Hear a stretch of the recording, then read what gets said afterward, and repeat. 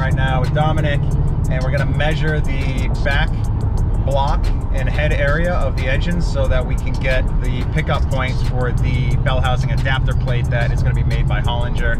What's this tool called that we're using at Steph's?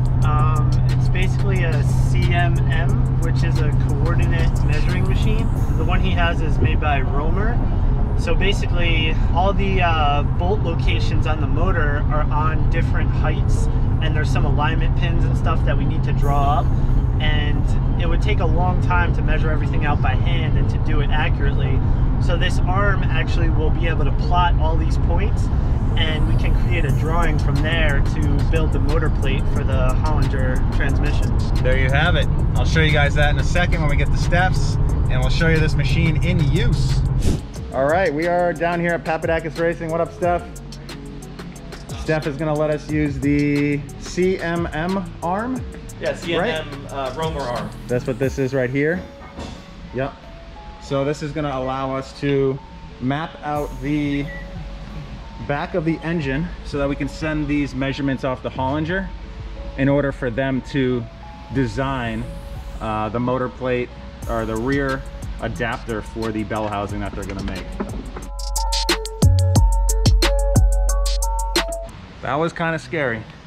This is the first time seeing the bottom of the engine. The main bolts are through the bottom. Look at that. You gotta go all the way through? Those are the mains. Yeah. All right, so this is a software that we're gonna place all of the components or the features. So we wanna find the crankshaft and then where the bell housing is gonna bolt up, and we'll put that into the software using this measurement arm. And then you can use that data to then design stuff around that bolt pattern. Perfect. So you care about the flywheel. Yeah. I'd like to You know what this bolt pattern is because you can get that from Judd. I would like to just get these alignment dowels too. Okay, so 1, 2, 3, 4. And then these 4. Yeah. That's it. Yep. Well, I mean, we might as well get the top as well. Oh, you want? Just in case while we're here, you know? Yeah. Might as well map out the whole thing. All right. Okay, so the way this works is we are going to make a plane first. So we're going to probe some points on a plane. So we're going to say, okay, this is our two-dimensional flat surface. So we're going to do a few different points. So we're going to say here. So what we've done is we've created that circle on that plane. So that is the crankshaft, and you can use the center of that circle to be the center point for the rest of your measurements. Okay. So now we're gonna go do the dowels. Okay. And some of the other bolts. Yep. And the reason we do another plane is because the crankshaft plane where it bolts up is a little bit different to where the bell housing and stuff is gonna bolt up. So we're gonna do a new plane at that new level, and then we'll do the dowel circles on that. So essentially what we're doing is we're doing two-dimensional drawings, and once you combine them in the software, you have a three-dimensional top map of where things live. Pretty cool. Pretty cool.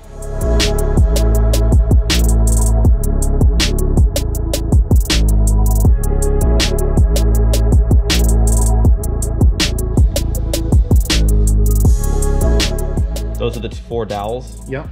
2 bolts, and then 2 more bolt holes. Yep. Oh, yeah, these are the 2 top ones. Yep. I see what you're saying. Yep. All right, so we are basically all good. Steph has all the plot lines for us mapped out. We even got a little bit extra than we were expecting, which is awesome. And Steph is just gonna put it on a drive for us to bring back, and then Dominic can, load that into CAD and start drawing some lines and stuff? Yeah, I'll just create like a basic drawing to send Hollinger, and then they could figure out which bell housing they're gonna use, and then once we know that, we can design the motor plate. That's it. All right, thanks, Steph. Appreciate you letting us use some of your expensive equipment. This will not be the last time because I see a CNC over there, so I'm hoping that we can also come back after this is designed and CNC gets maybe utilized. We'll ask you later. We'll ask you later. Just putting a little seed in. Today's gonna be a solid day, guys. Time for some progress. Gonna mount the steering column in the Supra.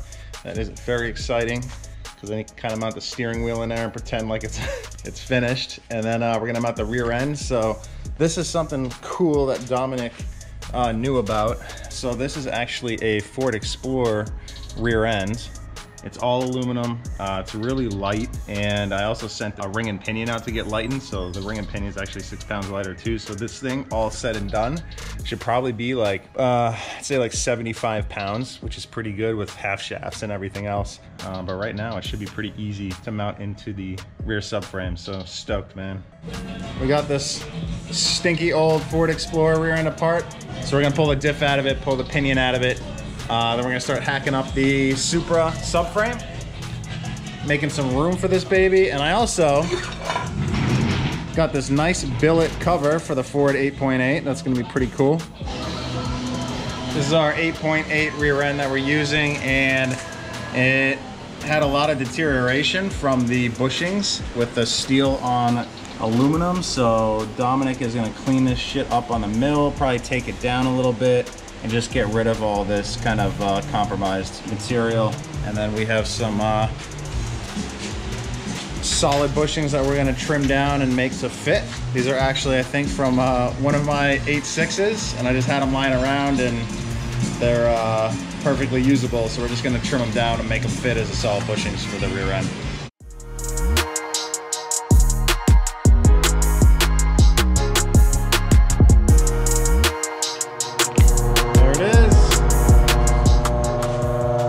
What's up, guys? All right, today we are at Steph Papadakis' shop.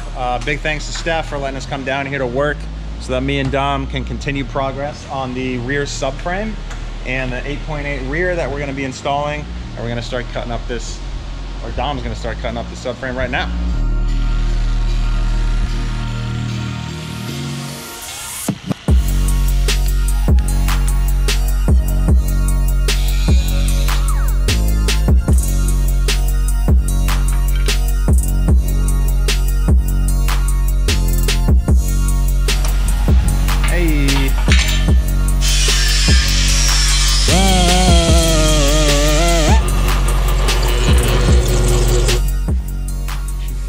Nice, almost like it was made for it.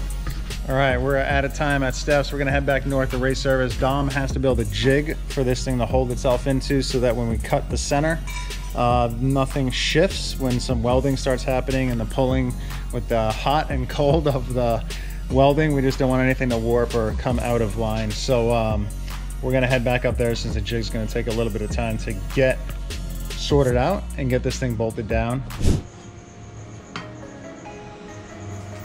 A serious jig, guys.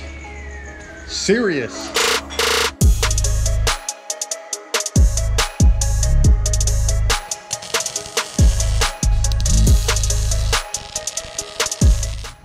So this is gonna weld to here. Yeah. And then that's gonna hold the differential in its exact spot that we need it to be in. Dom can then make all the mounts off of the subframe and obviously in the back as well. Cut points.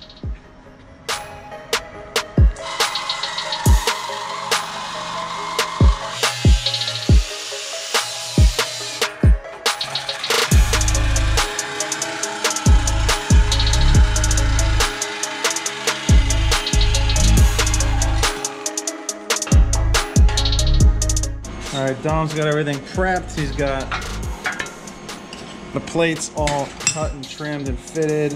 This goes here, boom. This goes down here, fill in that gap. And so I'm cutting out all these washers to fit in the eccentric bolt holes that we can just weld them in there so there's no more slot. So it's not ovalized like that, it's just a regular bolt hole.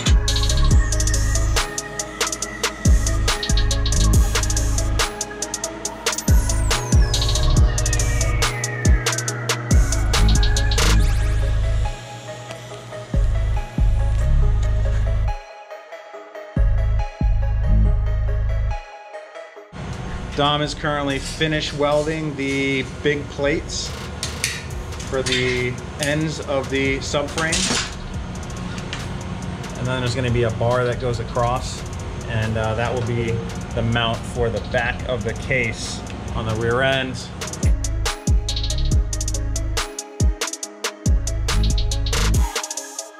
Dom's tacking in a final piece to hold the rear end in place in the jig, and then he can start doing some of the mounting fabrication, as in back here.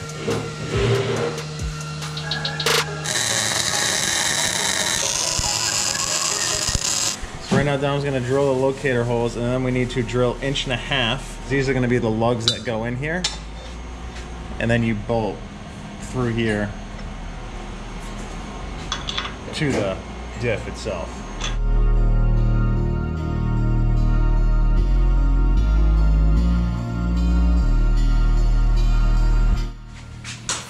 So since this is 2x2 120 wall, it's really heavy, having both of them welded together like this. So Dom is going to lighten this thing up. He's gonna just hog out some material that is unneeded in there. Update, it's looking even better now.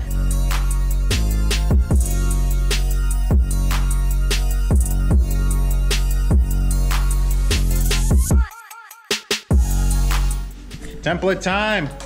Front of the diff going on, baby. This thing is almost done.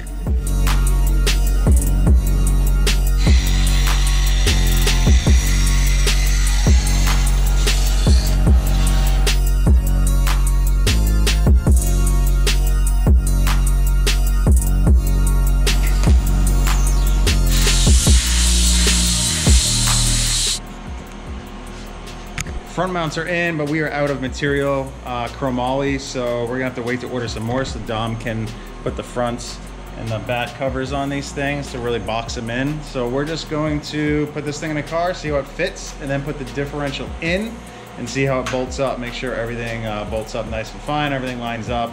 I'm sure it does, or is, so we're gonna do that right now. All right, Dom and I are gonna throw the subframe in. Everything should hopefully line up perfectly because he built that sweet jig. And then we'll throw the diff in there, and we'll be motivated because it's gonna look like something went together.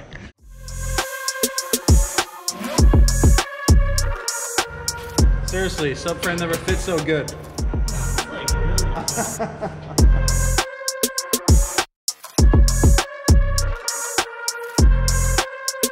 Guys, it is in. It went in easier than me or Dom ever expected. Literally the easiest subframe either of us has probably ever put it in to a car in our entire life. Now, I know it wasn't loaded and it was light, but literally the bolts, you know, you're always trying to angle and position, but this thing literally just went up and bolted straight in, so it was awesome. And the differential was actually easier to put in on the car than it was on the welding table, so it came out really good. What do you think, Dom? All that extra work is worth it? Yeah, definitely. Pretty nice. Literally everything just looks awesome and seems like it's in a really good spot.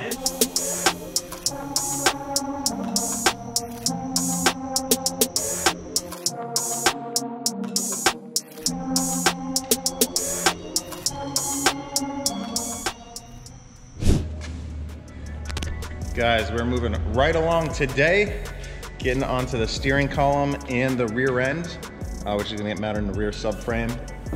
We're gonna run the stock steering column from the Supra. It's really nice actually because it has telescoping up and down. It's all aluminum. It's really light as well. So you pretty much can't beat the versatility of a steering column like this. That's why we wanna run it in the car. Plenty of room to go up and down for adjusting. I mean, once I get comfortable and set, it's gonna remain in one spot, but still, it's just cool to be able to have a little bit of adjustment on it, especially when mounting it without the seat and all that. And the column pretty much lines up exactly where Dom put the dash bar. All right, I'm gonna get the seat in here and we'll kind of get a little bit of a placement going. I'll get the pedal box out. One of the biggest things I've been pumped on is the pedal box assembly from Tuerck'd. We're just gonna kind of see where this lines up on the floor when I put the seat in. It's gonna be sick, man. Which actually makes it pretty simple to do. We'll probably come back here, so we're gonna need It won't be that bad by the time you pretty get the long hub. spacer. The hub will be like out to here, and then if you need a spacer and a quick release, yeah, it won't be that bad. Steering will probably be about here where my hand is, roughly. Nice little bend in the elbow. I'm gonna do our best to not have to cut into the floor too much, but we might have to a little bit, depending on the floor plate and everything, but we'll get to that eventually.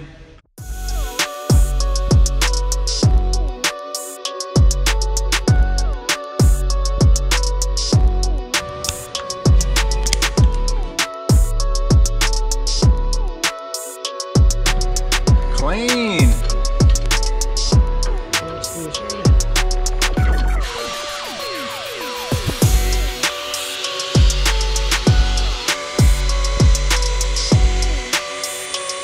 What's up? This is the new steering rack adjuster. Yeah. I mean steering column adjuster. Mm-hmm. Damn. Dom just couldn't help himself. Had to modify the steering column. There we go. Dang, dude. Went from that to that. Let's put this thing in the car. Yeah. All right, everything looks good. Feels pretty good. All right, we are setting the steering column position. So this is not the actual Recaro seat that we're gonna use, but it's pretty much the same dimensions.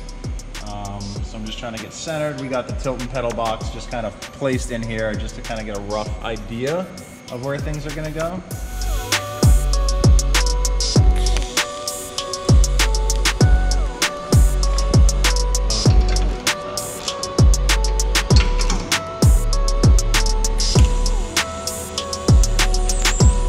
That's it.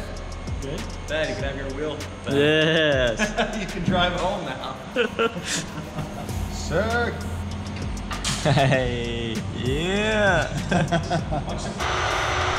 Dom's currently facing the block of metal that's going to replace these, because these were just temporary, so that we could get it fit and placed and tack the bracket on there. Everything's feeling good, so show you guys a little bit of the machining that Dom's doing for that bracket, or sorry, that spacer right now.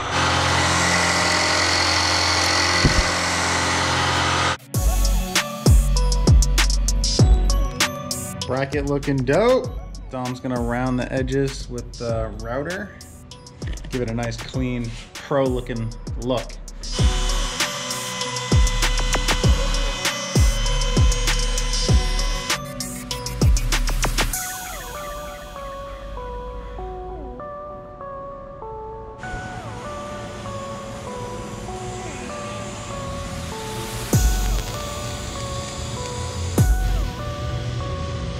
All right, steering column is officially in. Dom made these sweet additions to it with a lightweight spacer, a sick bracket that welds to the dash bar, this custom adjuster on the side made out of aluminum, and then this last bracket to the firewall here, which ties everything together and makes this thing super stiff and functional. All right, time to move on to the next, baby.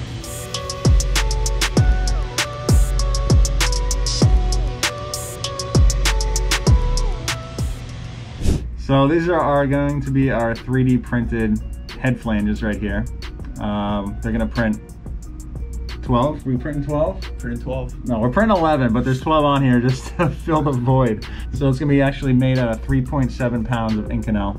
There's a ton of processes to go along with this. I think the print time was 13 and a half hours roughly to make all of these, and then we're also going to be printing our collectors, which I'll show you in a second. It takes about an hour to load the machine with the Inconel metal and get it all prepped and ready. Also, it takes some time to design these parts as well. So the unload process, or the removal from the machine, takes about 2 hours, 3 hours. Yep. And then there's a little bit of a machining process to clean everything up and get the structure of the support that the lasers make in order to build the part off of. Well, this part, yeah. Yeah. This part. This will have minimal support. Yeah, they were actually able. The best way to design the part is with the least amount of support, or zero support. So they actually are incredibly talented designers. So the parts are done with zero support. So there's really, the processing time after the part's printed is much less than it would be a part that requires all sorts of support structures.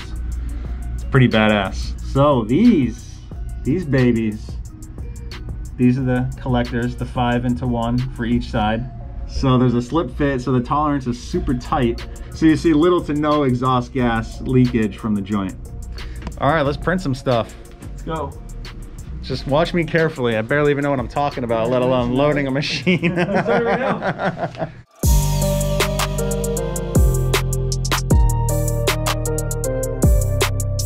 All right, so we're gonna load the machine. This is called the build platen, and this is what the parts are all lasered off of, right? Laser built off of.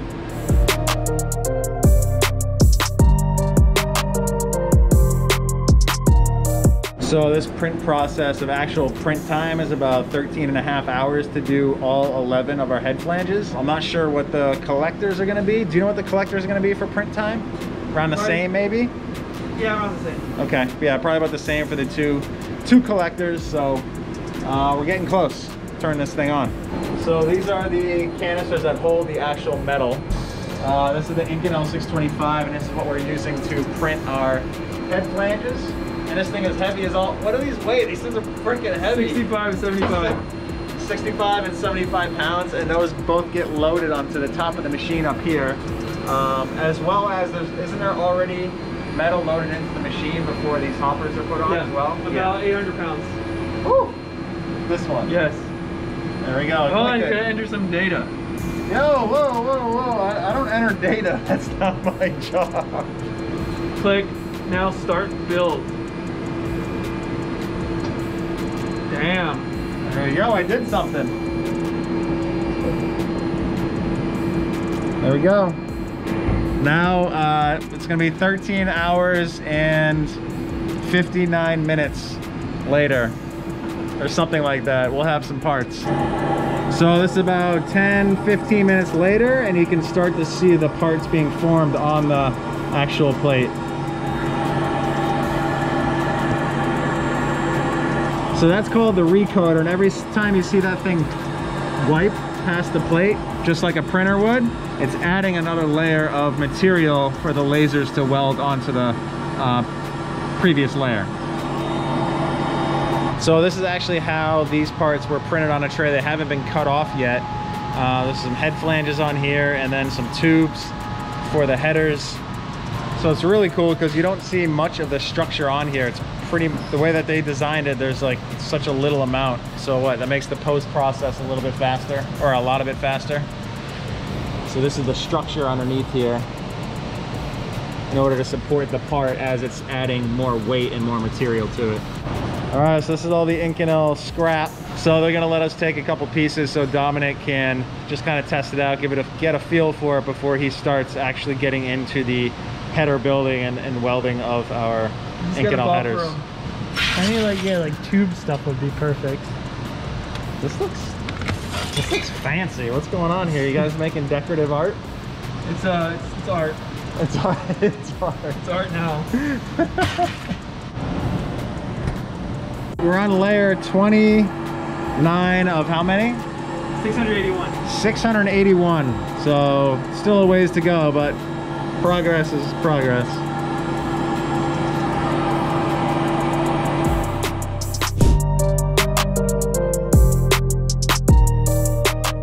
So this is our finished product of the 3D printed metal in Inconel 625. Jonathan and Chris over at Printed Metal did a phenomenal job. We gave them basic information on what these needed to be, which is 2-inch primaries and 3-inch exit on the collector. And they did a great job. They added a little extra supports off the header flanges, and then these are slip fits into the primary, coming down to the collector on the 3-inch exit. And it's amazing what you can do with a 3D print, because this is so clean in here in the merge section. You couldn't get it this clean by hand, or if you could, then you are phenomenal. But it's actually unbelievable. It looks like a piece of art to me, how well this came out. So we're stoked. The Inconel 625 headers are going to be coming together soon, and this is a great start.